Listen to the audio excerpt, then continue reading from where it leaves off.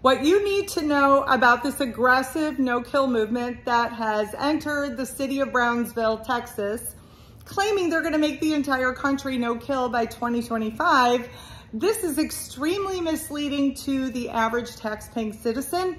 It's also very dangerous for children in the community or anybody really that wants to take a walk out in their neighborhood. I'm going to give you two quick scenarios, and I think you'll have a better understanding of my concerns. If you lived in the city of Hondo, Texas, like I do, and you take walks every day at 4 o'clock, you have a small dog and a grandbaby that goes with you, but today you look out your window and you notice there's a bunch of loose dogs you've never seen before in your yard or in the road. So you call animal control and tell them that you have loose dogs in your yard. They will come out immediately and they will pick them up.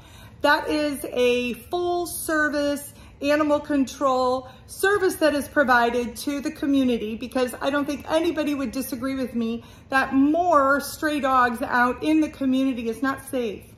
So if you live in the city of Brownsville right now and made that same phone call, they would tell you that the city shelter is closed for up to 6 weeks due to distemper, and that the only animal control services you have right now are emergency services or sick, injured, or aggressive dogs. So those loose dogs that are in the community right now, they're not picking up. They've also been instructed not to pick up healthy looking loose dogs. So again, that is very dangerous for the public.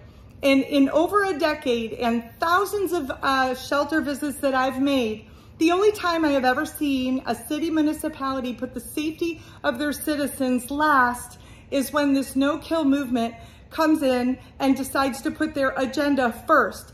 So if this concerns you, I urge you to pick up the phone and call the city of Brownsville and tell them how you feel about this.